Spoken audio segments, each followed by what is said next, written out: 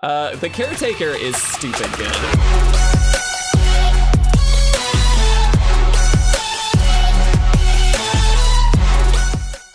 What's going on, guys? If you want to support our content and pick up this month's amazing Patreon rewards, you can do so at patreon.com/itresolves. If you're interested in custom playmats and sleeves, visit YourPlaymat.com and use code ItResolves10YP for 10% off your entire purchase. What is going on, everybody, and welcome back to another standard gameplay video. Before we jump into this one, if you have not already, please make sure you subscribe. If you are new here, you are entered to win a free Innistrad Crimson Vow bundle on November 24th. We will announce that here on YouTube, so please do check that out. But let's talk about today's deck. We're looking at Werewolves, guys. This is going to be an interesting one. So this is my own creation of this deck. I'm not sold on the configuration by any means. I just want to test out some of the new cards. I'm sure we've overlooked a few things. I know we did in Vampires and things like that, and that's okay. We're just here to test out and have some fun. So the idea here is basically the same that it's always been for Werewolves. Beat face as quickly as possible, and we've gotten a lot of new cards from Innistrad Crimson Vow that can help us do that. So at the 1-drop slot, we've got this amazing card, Ascendant Packleader, a 2/1 for 1, already pretty good value, but when it enters the battlefield with it comes in with a 1/1 counter on it if you control a permanent with mana value 4 or greater, which just means that in the late game, it's not as dead in the water as a normal 1-drop would be. But whenever you cast a spell with mana value 4 or greater, it also gets a 1/1 counter. So obviously we've got a handful of things that are 4 or greater. The idea being that this is hopefully going to kind of bolster itself up along the way if it can live that long. And then even late game, if we've just got a 4-mana spell out, it becomes a 3/2 right off the bat, which is pretty amazing given that it's only 1 mana. I did include a couple of Blizzard Brawls here. Not positive on that, but it's just for a little bit of creature interaction. We don't have a ton other than one of the other new cards here, and so I wanted to get a little bit going there. The 2-drop slots, a bunch of stuff we've already seen. So we've got Ranger class as a 2 of. I'm not going too hard on this because we're kind of spreading things out more so in this list. We do have the 4 Werewolf Pack Leader, just a great card to be able to draw for extra stuff in the hand. And then Kessig Naturalist, of course, is a 4 of. Not only on the flip side is it a Lord, but it also helps ramp us a little bit, which in this deck is very, very good. Reckless Stormseeker is, of course, in here. Again, a card we've seen before, along with Tovolar, which is in the same vein, just a really, really good card. It allows us to draw a lot more and can bolster up our board as well. So one of the new cards, Cemetery Prowler. I think this is potentially one of the best value green cards in the 3-drop slot that we have seen. It's a 3/4 for 3 with Vigilance. Already pretty amazing, but when it enters the battlefield or attacks, exile a card from a graveyard. That has so much relevance in this meta, at least in my opinion, with things like Disturb running around. This is just already amazing, and being able to do that is very, very strong.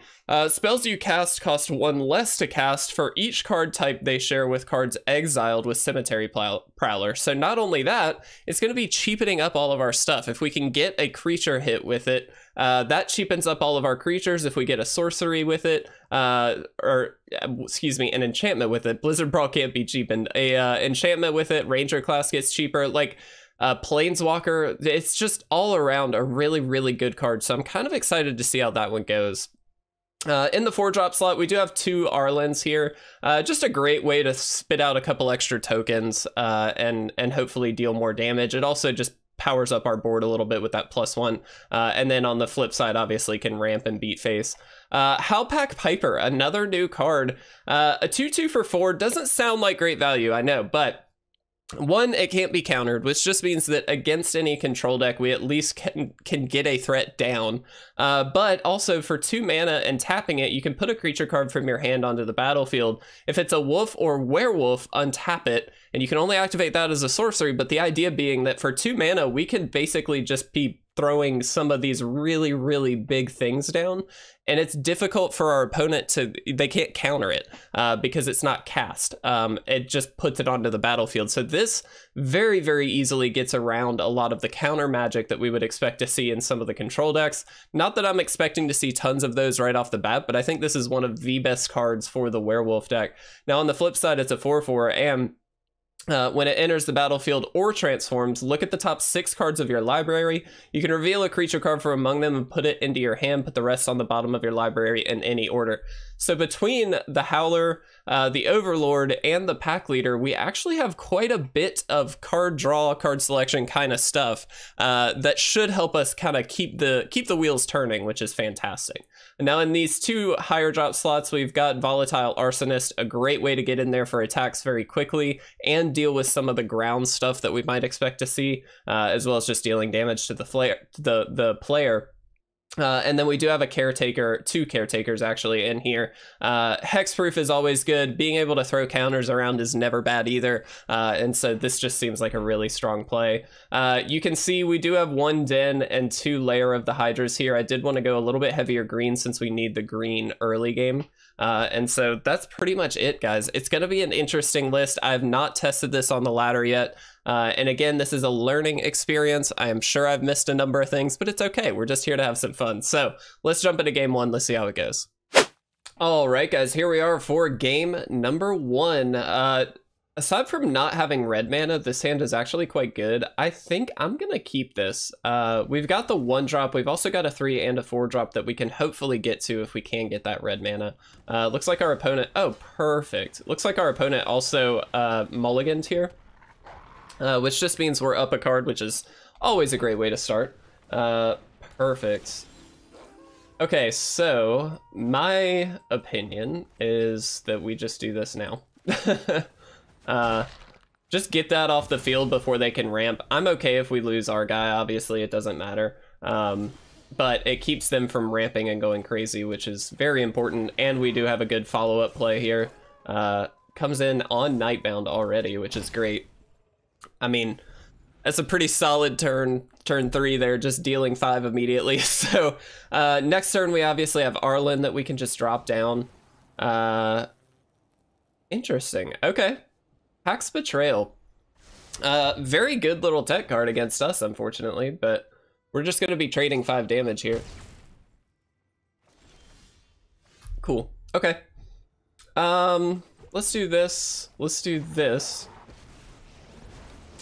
Now we actually have some options here. We can just attack in like this, which I think we'll do. We'll put the 5 here and we'll attack in for 10. So now they basically have to have another Pack's Betrayal to deal with the Arlinn, but then they don't deal with this, so I feel like we're in pretty good shape here. Okay. So they were just trying to flip, which makes a lot of sense. Let's do this. Let's go ahead and play this out. It's going to enter, obviously, with an extra counter on it, which is great. Let's go ahead and throw this down. Ranger class is going to be able to come down as well. We're going to throw the counter there. Let's attack. Get this out of there. I guess we could have also attacked with other stuff, but there we go. That was a very, very quick and efficient game. That was fantastic. Let's go ahead, guys. Let's jump into game 2. All right, guys, here we are for game 2, and yeah, this is pretty easy keep as well. We've got the Naturalist, we've got the Packleader, we've even got the other Packleader. Interesting. They're both called Packleader. One's one word and one isn't. That's interesting. Anyway, let's do this. Let's throw out the 1-drop here, and we do need to make a decision if we want to throw the 3/3 out or the Naturalist. Both are actually quite good in my opinion, so we'll see. This is obviously going to get in for an attack. They're going to Blizzard Brawl as well, so fair enough. You got it. A little frustrating for sure, but that's okay. Let's do this.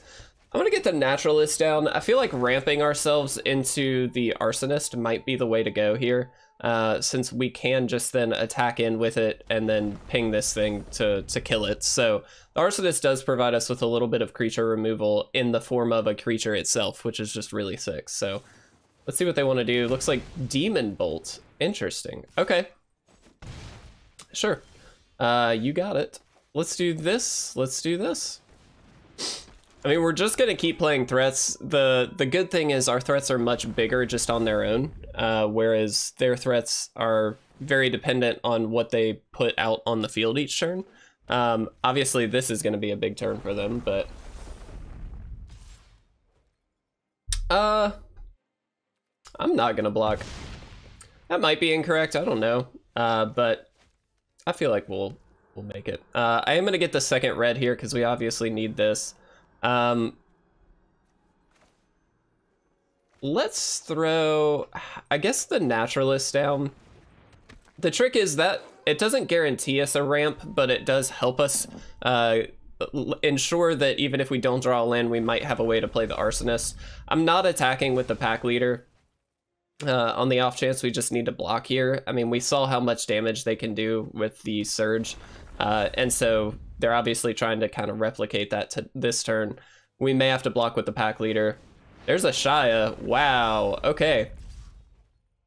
Yeah. I'm gonna block here. I know that's not great, but unfortunately, I think that might just have to be the play.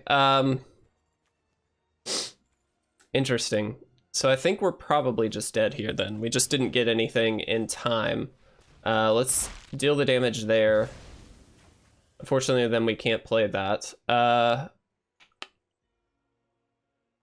Yeah, unfortunately, I think that's just it. We got rid of this a little too late, I think. There's just not much we can do about it. We do have to kind of take the hit here. I guess we could have just taken the 8, but that's a scary number to take in this scenario. Unfortunately, not drawing lands here, which is a bit frustrating, but it is what it is. You can't help it. I don't think we can win this anyway, so I'm not really worried about it. I think this Ashaya is just going to be able to take us out. But regardless, this has still been a pretty interesting game here. I think had we been able to Blizzard Brawl earlier, we could have won, but it's fine. All right, fair enough. You got us. That was a very quick game as well. Let's jump into game 3. All right, guys, here we are for game number 3. And while I don't love this hand in some aspects, I think we try it. The fact that we only have 2 mana is a little worrying. Just because that really only allows us to play the Naturalist, but the Naturalist is also the card that helps us get more mana, so it's a little backwards, but we'll see what we can do. Getting Naturalist down now is quite nice, because we could Blizzard Brawl the Valkyrie, depending on what they do here. They're going to Portable Hole it. Okay. Yeah, I mean, can't do too much about that. Interesting. Okay. Oh, no. Yeah, no lands. That's very unfortunate. We seem to be not hitting very many lands. We're at 24 if I'm not mistaken, so that shouldn't be as big of a problem. We do have up to 6 mana spells, but like they're few and far between, so I don't really worry about that. I figured 24 would have been pretty much enough. Yep, hit me for 2. Oh no. Okay, well. Cancel first. Alright. Let's attack in. I am in a Blizzard Brawl here, because we do kind of need to get that thing off the field. That's their life gain maneuver for the Clear It class, obviously. They didn't play anything else really all that relevant last turn, so I guess they can return it to the battlefield if they have another land, but paying 5 mana for basically a Soul Mender doesn't seem that good. Alright, so I would love to get a green source so we can Cemetery Prowler, get that out of there. That would just give us a lot stronger options. So we'll see if we can do it. Oh no. Oh no. This is terrible. Guys. Oh, it feels so bad. If we don't draw a land next turn, I assume we can just concede. We do have plays regardless of which land we draw, which is kind of nice, except for... I guess except for the man lands. All right, I'm gonna concede. Let's jump into a game 4. That was really sad. All right, guys, I did do a quick double check in between games. And yes, we do have 24 lands in the deck, which I do think is enough. I'm not stressing too much about that. We're keeping this on the double pack leader plus Blizzard Brawl play. We'll see if it works. I got no idea. Interesting. Nah, we'll just play the pack leader. It's a much stronger card, so obviously we want to get this down. And we can Blizzard Brawl next turn and get rid of something, plus play the Ascendant Packleader if we'd like. Wow, they're attacking in.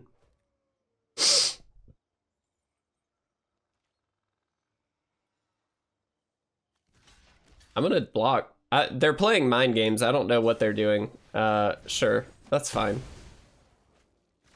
That was just kind of like a weird douchey move, but that's fine. I'm gonna Blizzard Brawl and get this off the field. Hopefully, if they've got another pump spell, then that sucks, but... That was kind of a silly play on their end. Alright, let's do this. Let's attack in. It's gonna draw us a card. Ooh, fantastic. Alright, let's play you, and let's play you. Pretty straightforward. Now, we do need the double red at some point here, so that is gonna be relevant. We did kind of pass up that opportunity just to play this, but I'm kind of okay with it. Let's see what they've got.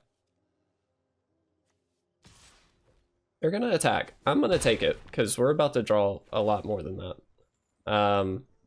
Sure. You got a thing. Good for you. Comes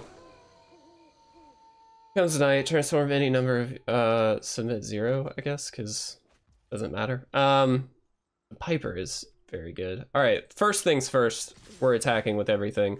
This is gonna draw us a good bit, which hopefully fills up our hand enough that we can just play something really good. Oh, yes. Alright. I really wish we had already had this, but yeah, let's play this down. That's just really good. Alright, so I don't think there's a lot that the opponent can do here. And you can see just, okay, sure, yeah, you can fight that off, I suppose. But now they're still facing down lethal. Oh, you saint you. Let's play you for red. Alright, let's do this. That's really good. Alright, let's attack it. The Caretaker is stupid good.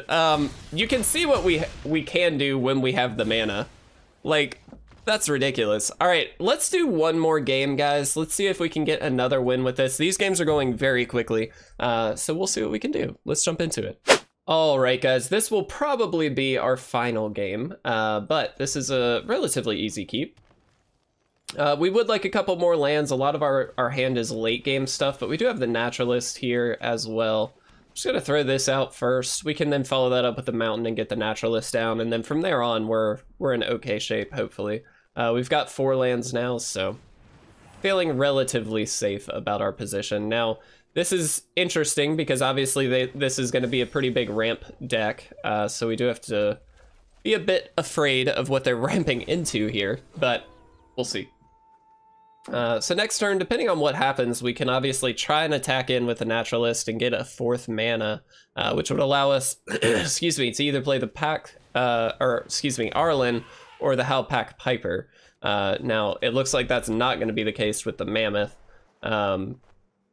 but they don't really have a good attack either, so that's a positive at least. Alright, unfortunately this doesn't really hit anything at this point. But I actually still think it's the play. The only reason I say this is if they just happen not to have a land, this Mammoth then can't really attack.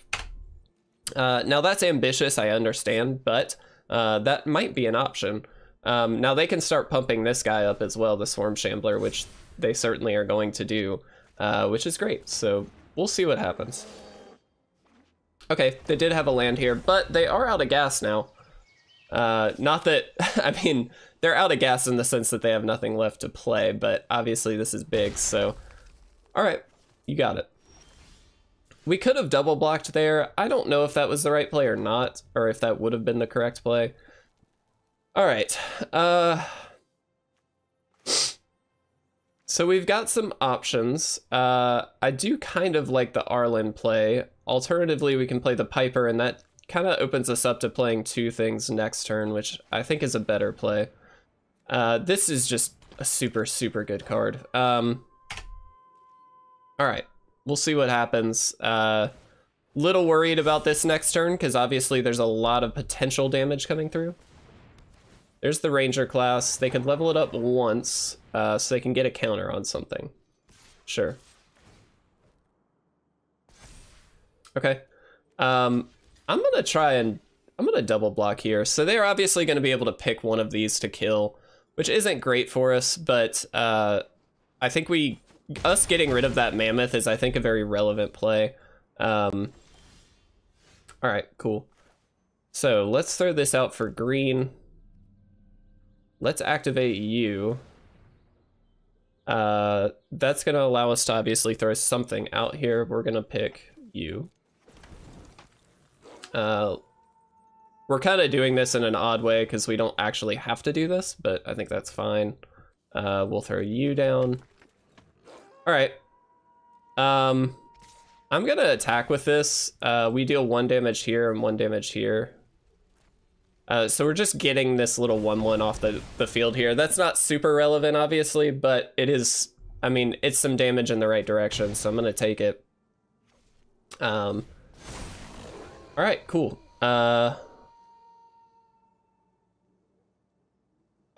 What do we take here? I guess it's this. I don't really know. But now we've got a flipped board, obviously, so we've got a much stronger board presence at this point. Now, they still get to throw a counter around here, which isn't great for us, but... yep. I'm gonna take the block here. I don't love it, but we do have to keep ourselves in this game, and I think that might just be the best way to do it. We do get the Naturalist down, which is a Lord, so super helpful there. Yeah, let's do this. And we can start shooting stuff here as well, which is quite nice. So I'm gonna attack with these two. This is gonna deal 2 damage. I think we'll just deal it here. And then obviously we get to draw a card as well. Unfortunately, just a land. Now we're getting all the lands. Can't complain though, truthfully. I'm kind of okay with it.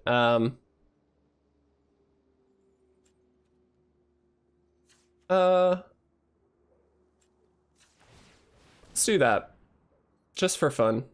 Let's push through some more damage just to make this lethal. All right. Oh, very nice. Okay. I guess we get rid of this first. I don't think it matters, but yeah, okay. Cool. Yeah, you got it. Also, we don't want to double up and play 2 spells per turn because we don't want to flip over to the Daybound. Is that how yeah, that's what we don't want to do. Okay. I was gonna say, please attack. That sounds great. Let's drop Arlinn. Let's do this. And let's attack. Cool. We can add green, doesn't matter. Yes, look at that. All right, let's chat about werewolves, guys. Okay, so overall, that went fairly well. Obviously, we had a little bit of mana issue in the first few games there. I don't think we could have... we have 24 lands in the deck. Let me know in the comments section. Do you think that's enough for this deck? I think, personally, it is. When you've got the Naturalist who can help ramp you, and you also max out at like 5 and 6, and even in those positions, we really don't have a ton. I feel like 24 lands isn't unreasonable. So that's just my view. But regardless... I mean, it spoke for itself. It was a really fun deck, and you can see how much damage output it has, especially when you hit those lands, and how much stuff you can do. I mean, even just playing with that pack leader, being able to bolster its power a little bit more, I mean, that's a lethal threat very, very quickly, and in that case, that required them to block, which is pretty awesome. So overall, I love this. I think this deck is really, really sick. I think it definitely got a little bit of a boost with Crimson Vow, and I'm excited to see where it goes. Again, I don't think this is the final list. I don't think this is the final teched out version. This is just a starting point that I was playing around with. Feel free, of course, to please give some recommendations in the comment section for anybody who happens to find this and wants to build their own. But the deck list is in the description if you are interested. But guys, thank you so much for watching. I love you all. Have a fantastic day. We should have some more gameplay coming up very soon for you. And thank you guys so much for watching. I'll see you guys later.